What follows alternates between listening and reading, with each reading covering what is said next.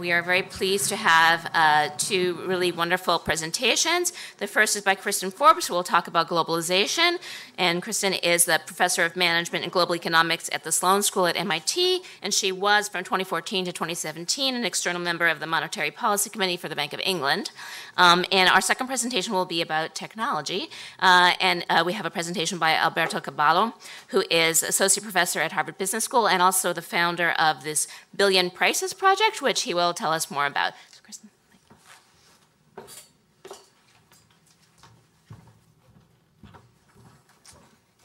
Okay, I've been asked to answer the question if it's all about globalization. And there's a lot of reasons why you might think it is. A lot of reasons why changes in the global economy would be affected to affect inflation, including in advanced economies. For example, take increased imports from low-wage economies. That would be a one-off reduction in prices and inflation.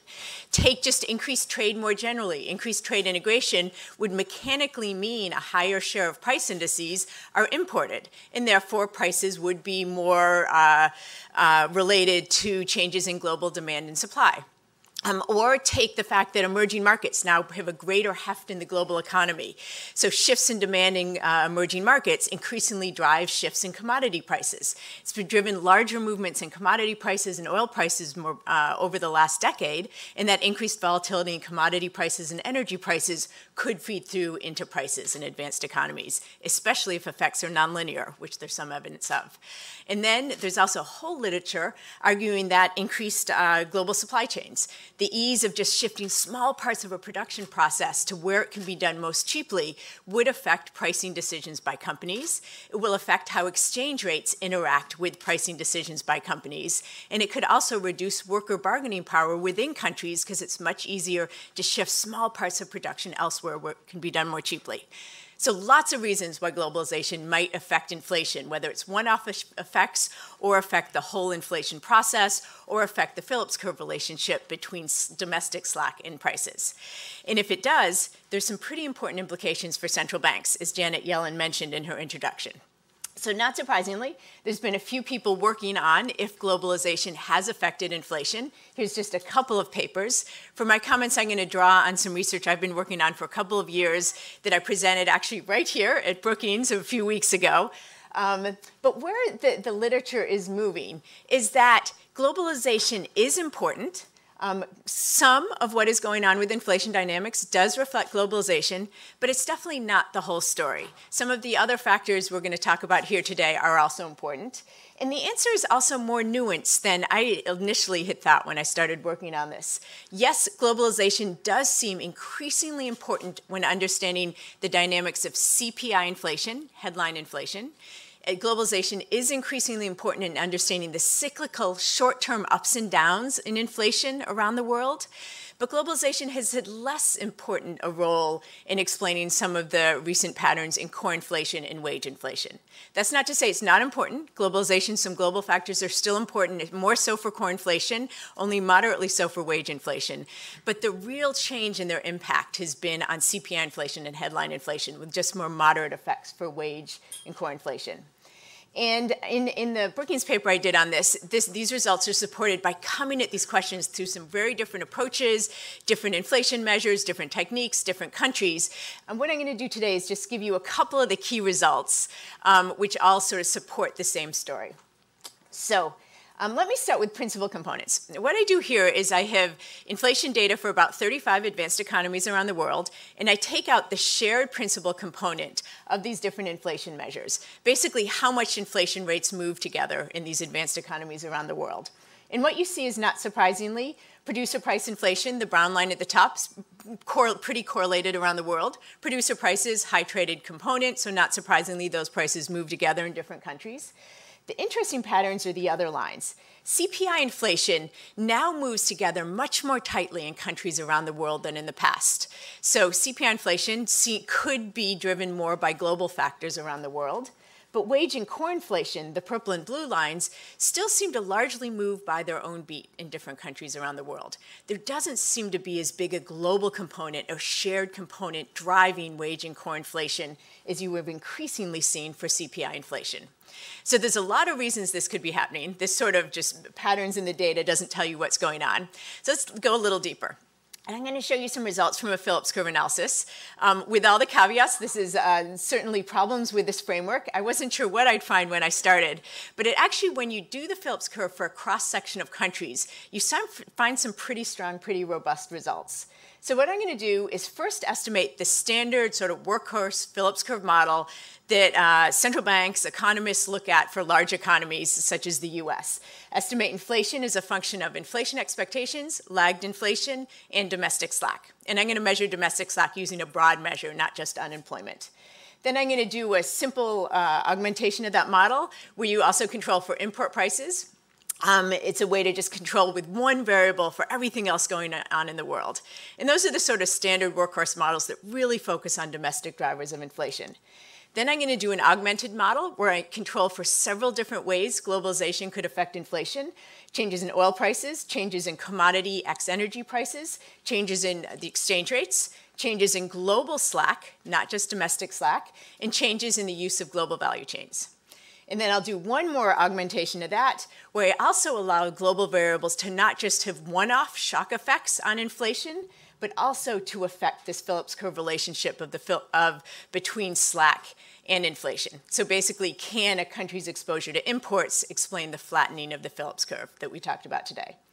So when I estimate those models for CPI inflation, I find the simple domestic Phillips curve, actually the variables all come in significant, pretty robust, expected signs, higher inflation expectations, higher lagged inflation, less domestic slack, all correlated with higher inflation in a cross-section of countries. So at least cross-section of countries, this sort of framework works pretty well.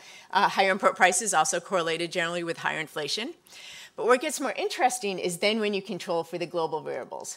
Those also all come in significant with the expected signs. So higher oil prices, higher commodity prices, x energy, exchange rate depreciations, less world slack, and less use of global value chains is also all significantly correlated with higher inflation.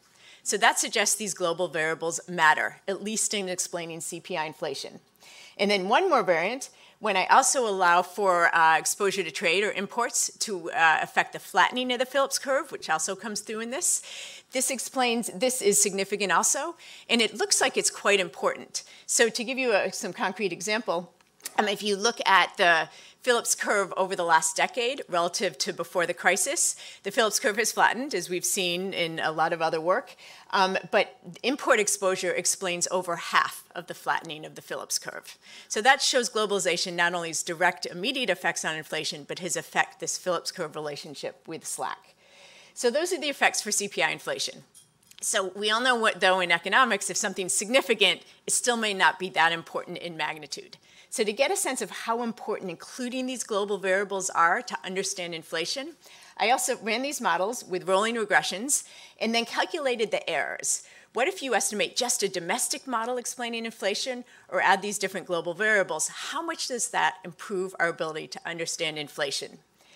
What you want is smaller errors. So the lower these numbers, the better the model works.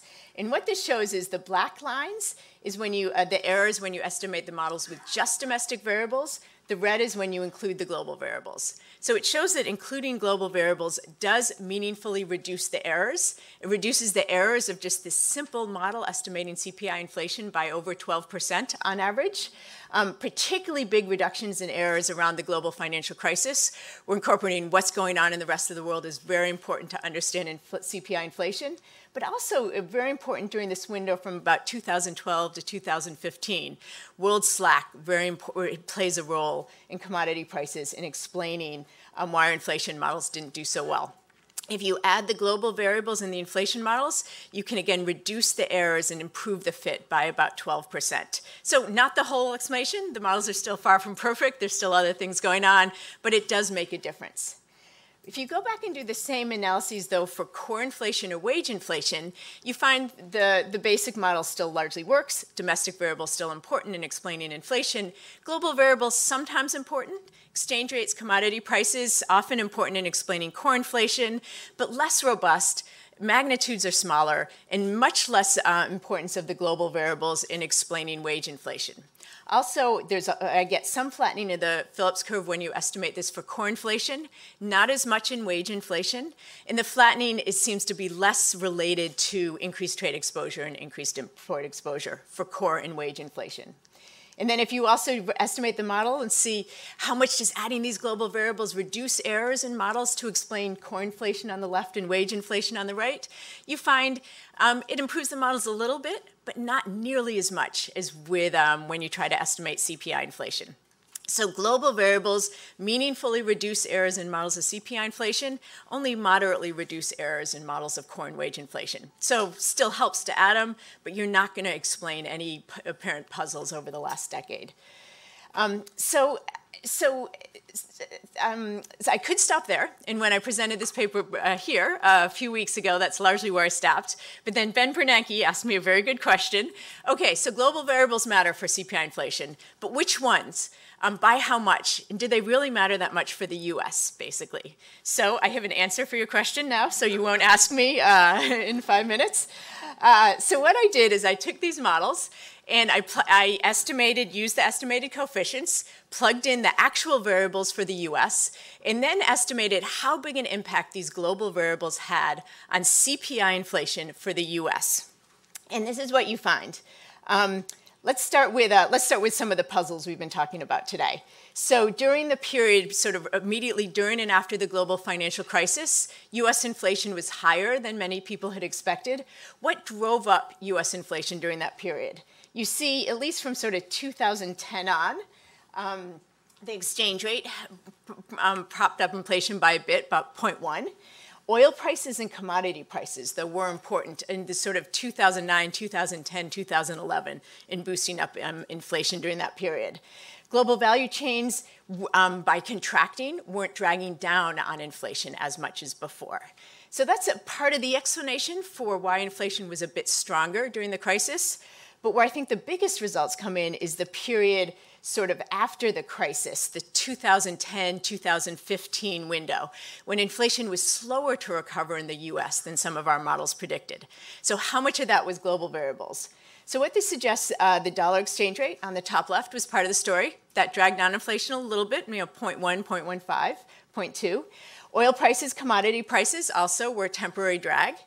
But I think the most interesting, what really hasn't received as much attention, is the bottom left. Global value chains, as they picked up, trade started to pick up more quickly, 2010, 2011, 2012, as emerging markets recovered more quickly. That acted as an important drag on inflation during that window. And then global slack also acted as a drag on inflation.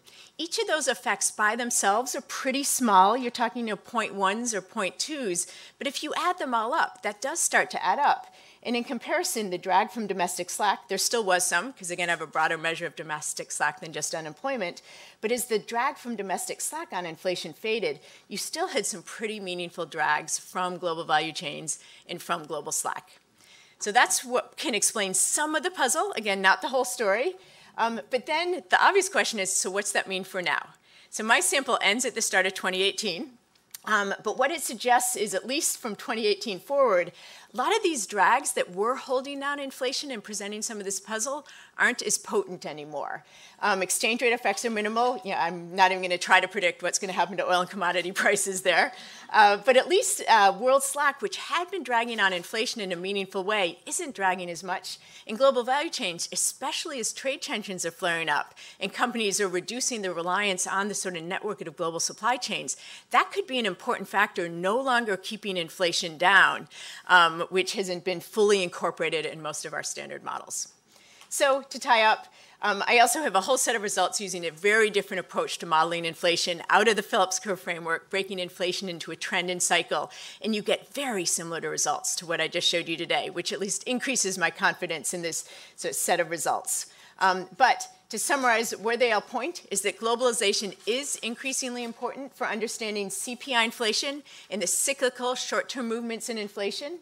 Wage, core, and the underlying trend inflation, though, are still largely a domestic process. Globalization matters a bit, it helps the models a bit, but it is really not the big explanation for any puzzles out there.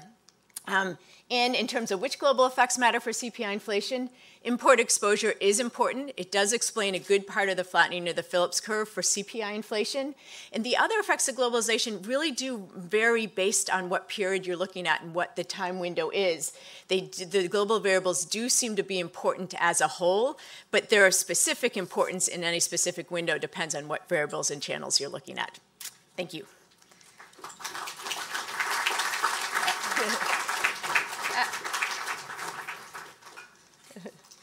I'll let you do it.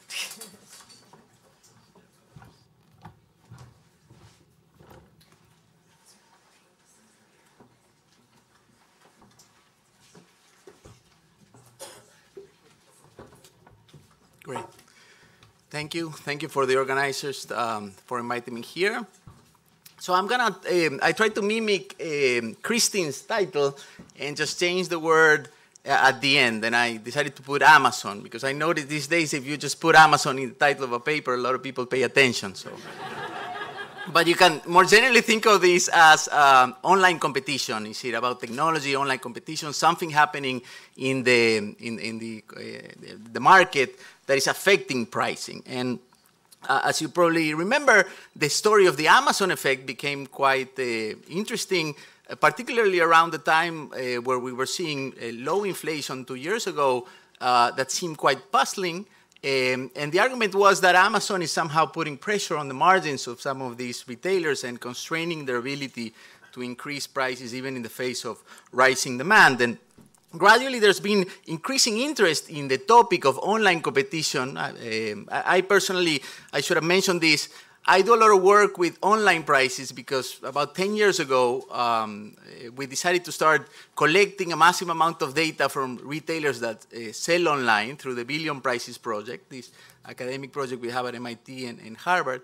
And in a sense, our data set should be exactly what you need to detect if online competition with Amazon is really affecting the behavior of large companies that are in the middle of this offline and online world. So I decided to try to tackle this question. There are others I should mention that have done related research. Yuri Gorodnichenko has worked a lot on the characteristics of online-only type of pricing, and he has detected a tremendous amount of flexibility in prices online.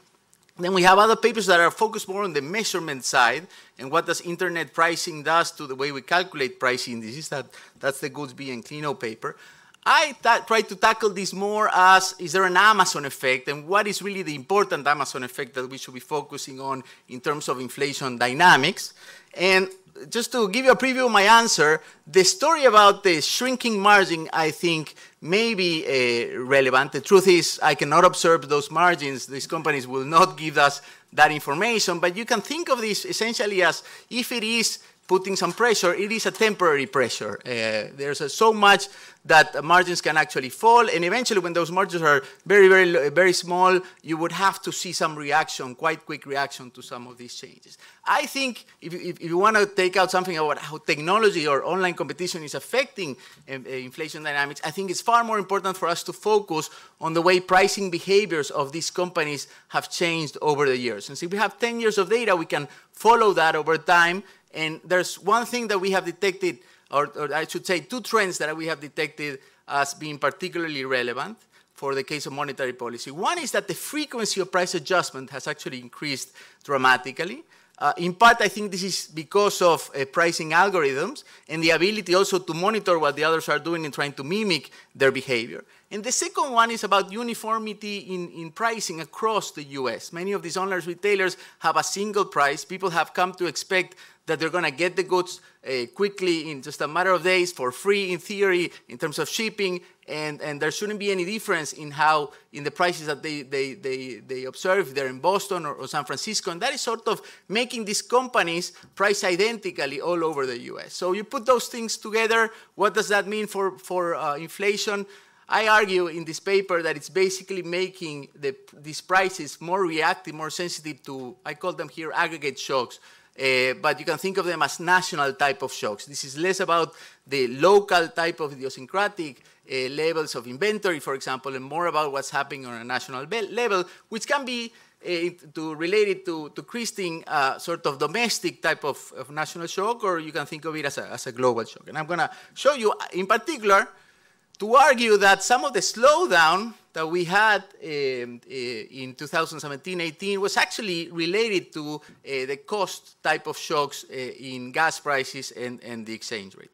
But that has actually changed recently, and they're more inflationary now. So let me walk you through the results and document these facts. First, there's a tremendous amount of algorithmic pricing, at least in theory. Again, companies are not very straightforward about how this is happening, but since 2013-14, we've been hearing stories of these companies using algorithms to make pricing decisions. It sort of makes sense. We're letting our algorithms drive our cars. Why wouldn't we allow them to make our pricing decisions? And certainly these companies have a tremendous amount of data.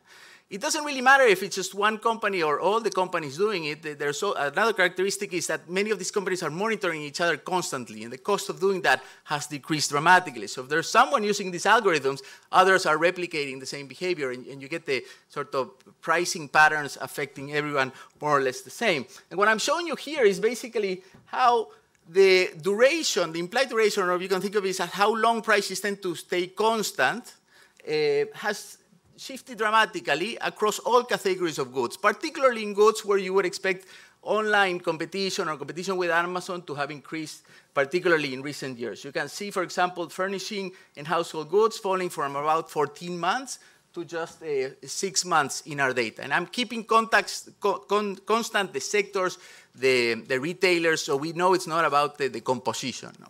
And in sectors where Amazon, at least until I finish the sample, does not seem to have much of an impact, you can see it's relatively stable. That may change the next few years. So there's this tremendous amount of flexibility. The second point I want to, and it has increased over time, in the paper I also try to link it specifically to goods that compete more with Amazon, and you do observe for those goods have particularly more flexibility. The second thing has to do with this uniformity of pricing, which is a little bit puzzling, because if they're using algorithms to change our prices over time, why are they not using them to sort of give us very different prices at the same time? And here the thing gets complicated. It's not a technological constraint that they face. I believe they face the fact that online pricing has also made it tremendously transparent. You can see prices in different locations, and people have concerns if they see they're getting charged a different price for exactly the same good in a different location. We have, there's this fairness concern, and if you talk to these retailers, they will tell you, we are very worried about using these algorithms to customize prices because we would break the trust of our consumers. No? And this is an old story, by the way. Amazon faced some criticism in 2002 for allegedly trying to price discriminate and sell CDs at different prices to different people at the same time, and they promised never to engage in pricing based on demographics again at that time. So technologically they can, but in terms of transparency and fairness concerns, I think we're actually seeing the opposite. There's this uniformity, and what I'm showing you here is we did this sample where we collected data online and offline for 102 zip codes, 10,000 goods. We got them roughly at the same time, and what you can see is that the share of identical prices across zip codes for the same goods is nearly perfect. It's higher in Amazon than in more traditional retailers, but more traditional retailers are not that far behind. So why does this matter? You put the two things together, and as I mentioned at the beginning, high flexibility and these sort of national pricing policies, you would expect the prices to be reacting more to these sort of national cost shocks. And that's what I'm showing you here. In fact, you can take gas prices and exchange rates, which are two simple shocks that we can monitor, and you see that goods that are in direct competition with Amazon, in particular here I'm taking Walmart's prices, they tend to change prices more often, they tend to be more uniformly priced, and by the way, they tend to have a higher pass-through rate for gas prices, for exchange rates as well. And the paper sort of shows that the sensitivity to shocks has actually increased in our sample during time as well. Why? You may be thinking at this point, but this is exactly the opposite of what we expected to explain the puzzle. They are adjusting faster to these shocks, so why aren't we seeing something? Well, I think this is sort of pointing us in the direction of trying to identify what are the shocks that we have experienced in the last few years. And in that sense, what I did here is try to show you how, first, with online prices in particular, you can actually find that the volatility or the movements in gas prices and exchange rates actually explain a lot of even the core prices that we can compute. So what you're looking at, just focus on the orange line for a second, that's like an online core equivalent to the BLS core, but we compute it with the online data we get from these retailers that are arguably far more exposed to the Amazon competition than you would get in a CPI sample that has these retailers and others. And when I circled basically this time period where the puzzle was greatest, and if you look at it in the timing, basically until January of 2017, when the annual inflation rate in online prices was falling, was a time where gas prices were falling and the dollar was appreciating. It started to turn exactly at the point where gas prices rose in January 2017, and the dollar started to depreciate, and it depreciated for roughly 1 year now. Since then, you can think of these two forces as sort of balancing each other. We have an appreciation in the dollar, you have relatively high gas prices, but the ups and downs that you see in this orange line are actually quite closely co-moving with gas prices.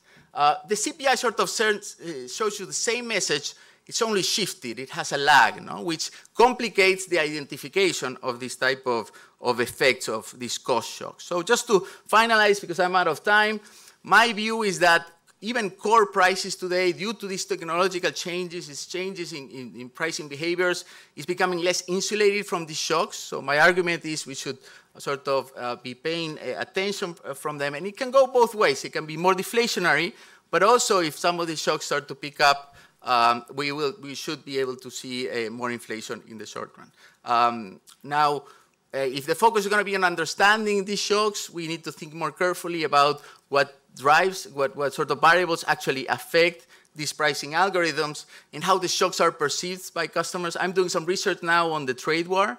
When I started doing this, I expected the pass-through to be quite high, and what we've noticed is that at the retail level, there's some limitation because of the way many retailers perceived how temporary this shock was going to be, or how easy it was going to be for them to wait a little longer before implementing those shocks. So in any case, and I have a last point about measurement, but I'm way out of time, so thank you very much. I'm happy to talk about that later. Thank you.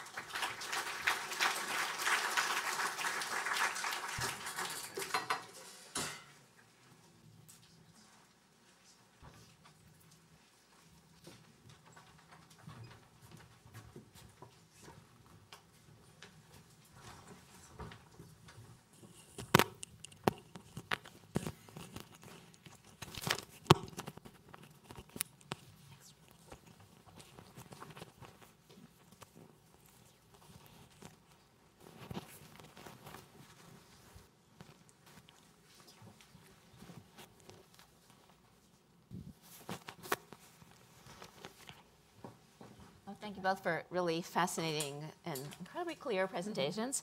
I want to start with a clarification question from you, Kristen. Not really a clarification, but kind of a interpretation.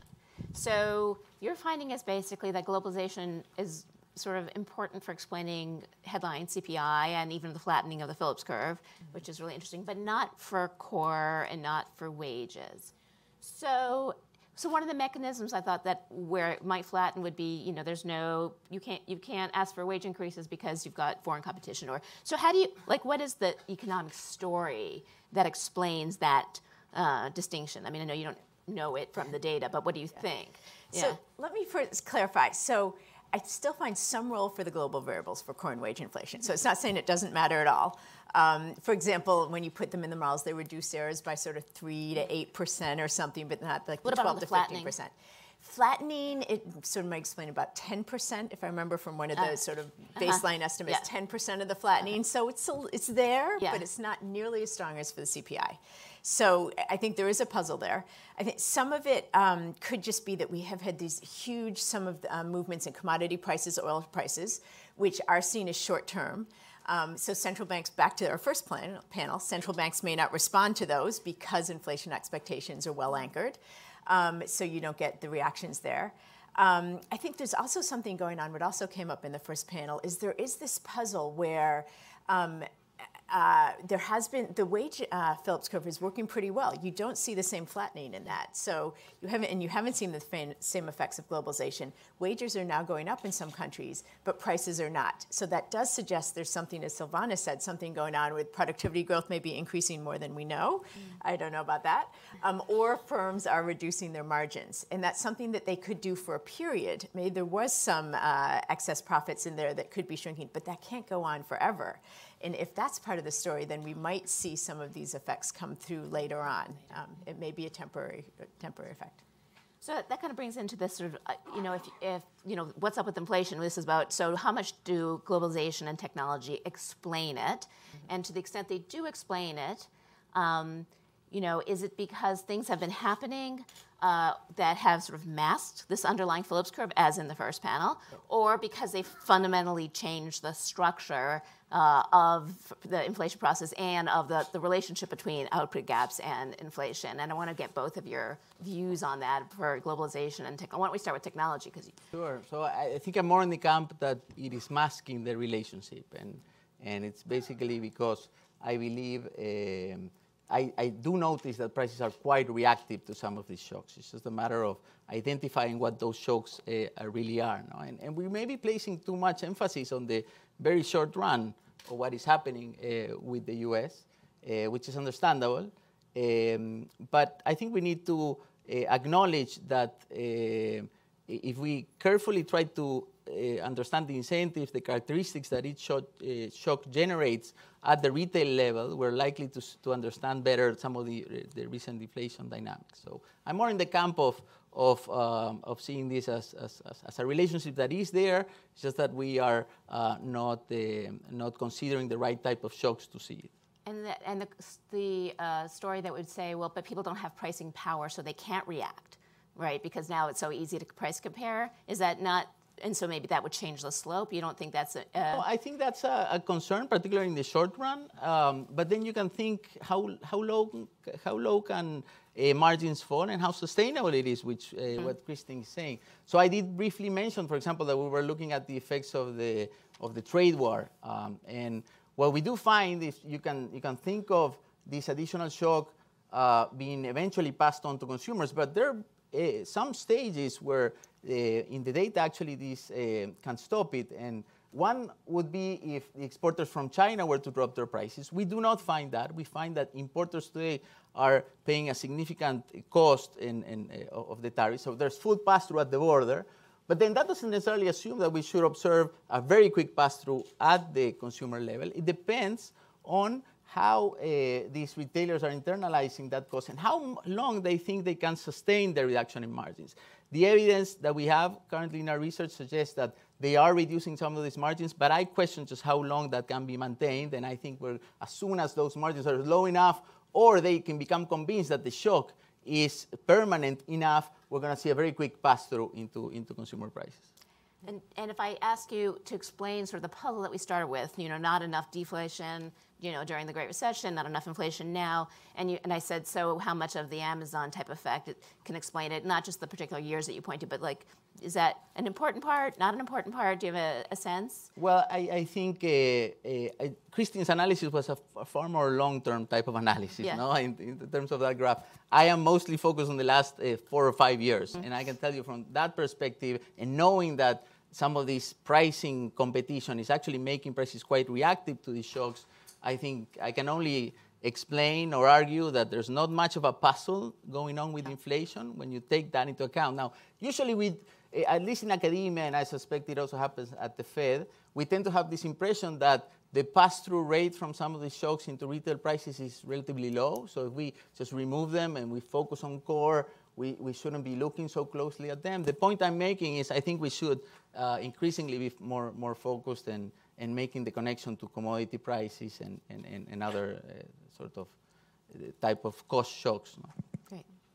Yeah. So actually, before I answer your question, one just comment on yours too. I think that our two results, there's a nice complementarity where one part of my analysis that I didn't get into in much detail is we find these bigger movements in commodity prices over the last decade. Right. So that is a direct effect on CPI inflation, and you see it in your results. But what I also find is the sensitivity of prices to commodity price movements has increased, which would also fit with your story. Absolutely. And how I justified that before seeing your paper was that there could be nonlinearities. There's some nice work by Hamilton and others that shows larger movements in oil prices lead to larger adjustments by companies, and that fits with standard menu cost price models. Bigger shocks, you adjust prices faster, and again, it also then would be accelerated by the effects you're getting. Right. So it's a nice link between the papers. But back to your initial question of, so does globalization mean just sort of one-off effects in the level of inflation or the inflation process? Yeah. And what I find for CPI inflation, it's both. Yeah. The global variables have had some big one-off effects, short-term effects on the level of inflation. Some could continue depending on what happens with global value chains, et cetera.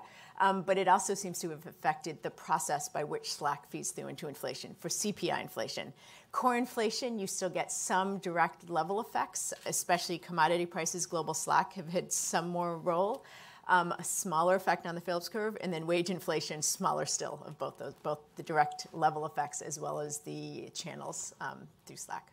So we sort of talked about what happened, how much we can explain of what's happened in inflation. Now, going forward, like advice for monetary policy in a central bank, how does thinking about including these effects matter? So, for example, these more frequent price changes, does that mean they should be focusing on a different measure of inflation? Does it mean that inflation will be moving around a bit more? Like, is there an implication for monetary policy just of this structural change in the economy? And similar for globalization, So in terms of what to look at, I think for my reasons, it's important to incorporate the exchange rate and gas prices. You can also think of relating it to the discussions of inflation expectations. That's also why the Fed may want to pay more attention also to headline than to core. But I also wanted to make the argument that measurement can actually be changing because of this. We have statistical methodologies that are based on a very different type of environment, as you can think of the frequency of price changes increasing, but in particular also the rotation of products changing, we should be thinking about whether we're measuring well some of these inflation statistics. And it's something that's often, I think, overlooked. We tend to think inflation is better measured than other statistics, but you can expect it to be playing a role as well. So I think my answer to that is pretty straightforward. I would like to see, especially in academics, there's still a tendency for academics who focus on inflation in the U.S. to just write a Phillips curve that ignores the rest of the world. Just have domestic slack, inflation expectations, lagged inflation, and you're done. Maybe oil prices. So I would like to see at least academics doing these sort of simpler models include more terms to incorporate what's going on in the rest of the world. It can matter.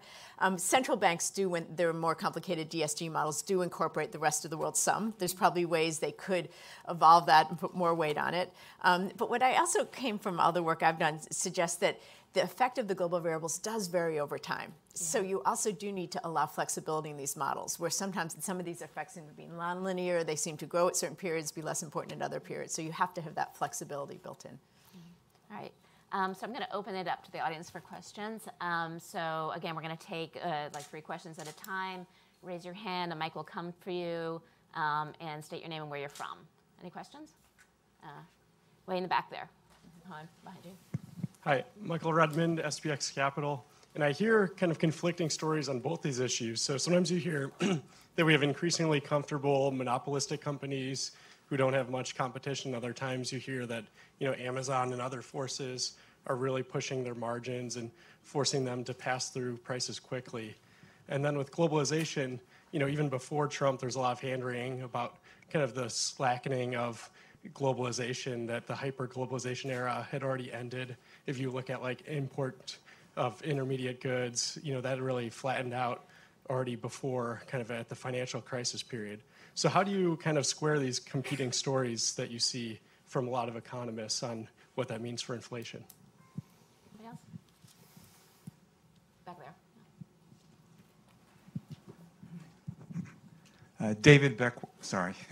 David Beckworth, and this is maybe more for Kristen, but On the globalization front, I know we're thinking about the U.S. here, the low inflation in the U.S., but if you look around the world, in all the advanced economies, Japan, Europe, we have this struggle. It's also where we see low real interest rates. And at Jackson Hole, you had this incredible graph that showed the real rate in the advanced economies going down. In emerging markets, it was high and robust. And we're also the parts of the world that provide the safe assets.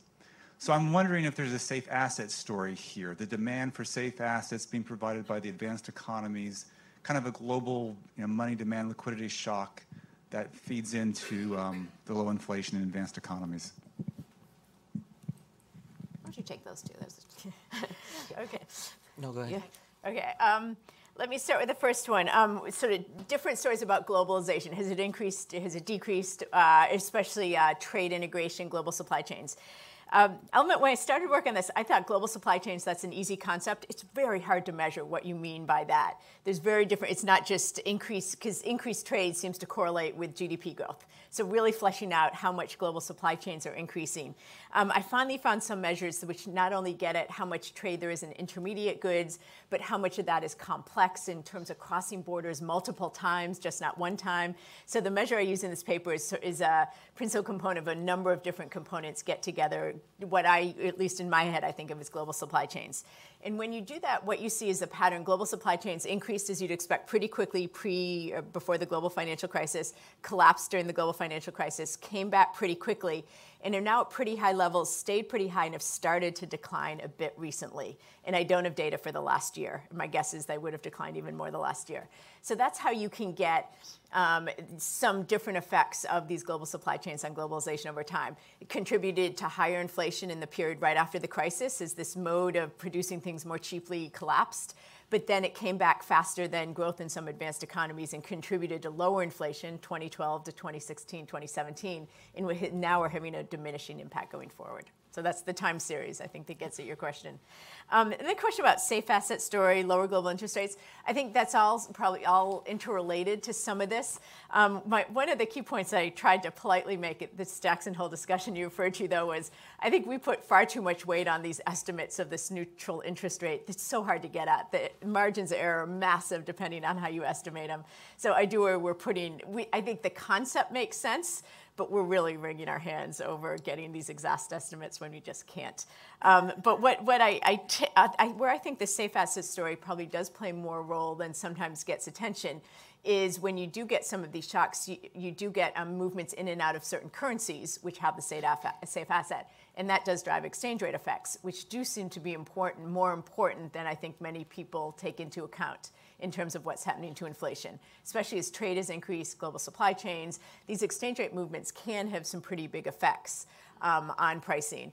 And in the US, people tend to say it doesn't matter much. It certainly doesn't matter as much in the US as other countries, but at least my estimates suggest it is there. It does help, on the margin, explain some of these puzzles when inflation has been a little higher, a little lower. So I'd like to see more attention more through that channel, maybe less a focus on it exactly estimating this neutral large start. Yeah, and I completely agree with that last statement. And maybe because I'm from Argentina, so everything that I see with prices, to my mind, has to do with exchange rates. But certainly, I think my results are suggesting there's more pass-through than we typically assume. I want to say something that you said. It's true that there are sometimes conflicting stories about the margins. Is for example, Amazon shrinking margins, or it's becoming someone who will have huge margins and therefore do a lot of pricing. That's why I was trying to distinguish between the more traditional Amazon effect, which is the shrinking margin story. I think that's a short-term story. 20 years ago, people were talking about the effect of Walmart and how imports from China were creating a Walmart effect. It can be useful to explain some sort of short-term deviations, and I'm not arguing it's not, but I see it as a temporary effect. Now, in terms of how Amazon and online competition is changing the way pricing decisions are made, I think that's going to be important whether we're in a more deflationary environment or some of these costs start to pick up, and that's why I believe that's where we should focus and our emphasis on the impact of technology and its implications for monetary policy. All right. So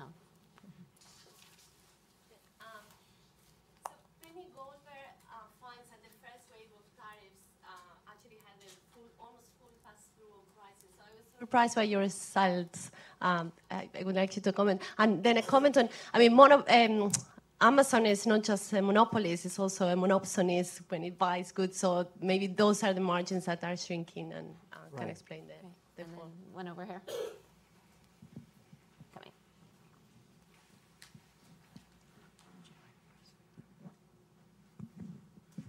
Yeah, Carl Polzer, Center on Capital and Social Equity. If we had this conversation when the Phillips curve was originated and the monetary system was developed, there'd be a lot of talk about labor and its bargaining power. Like headlines could affect the expectation of inflation, and if they could shut down the steel industry. We really don't see that anymore. And now you see, if you go to McDonald's and you talk to people I have about should you get a minimum wage increase that's significant, they said, well, then our hamburgers are going to cost more. So are we seeing, in other words, the flatness of the curve, is a lot of it because labor is now more of an independent variable, or more of a dependent variable and not independent actor? Is that a question, I guess? Okay. So just to answer daily what Silvana asked, it's actually very consistent with the paper by Penelope Goldberg. There are other papers that have documented that at the border there's full pass-through. So it's not the case that the Chinese exporters have significantly dropped their prices, so the burden is on the U.S. Now there's the question of whether that is being passed on to consumers, and that's what our paper sort of adds to the picture. We find exactly the same at the border, but we find relatively limited pass-through, and that's why I was trying to make an emphasis that we have to think carefully about the shocks and the sort of incentives it generates. It's probably the transmission of that shock is going to be very different from a shock like gas prices, which can feed directly into these pricing algorithms and very quickly be observed at the consumer retail level. In response to your question about labor markets, I think there are a lot of very interesting things going on. When I was working at the Bank of England and talked to companies around the UK, I was always amazed at how many companies would say, we can't find enough workers, we can't keep workers, and I'd say, well, just pay them more. And they'd say, no, we can't, because then our prices will be too high and we can't compete. So you heard stories like that again and again. And I think there's some very interesting dynamic going on. Some of it is globalization, increased competition with goods from other countries, but also a lot of interesting things going on domestically. More workers are self-employed or part of the sharing economy, working for an Uber, working part-time. So in the analysis I did, I was very careful not to just look at the unemployment rate as a measure of slack. I also brought in things like hours worked relative to normal hours, share of workers who are self-employed, some of whom may not want to be, although some may choose that. Share of workers who are part-time, people who've dropped out of the labor force, things like that.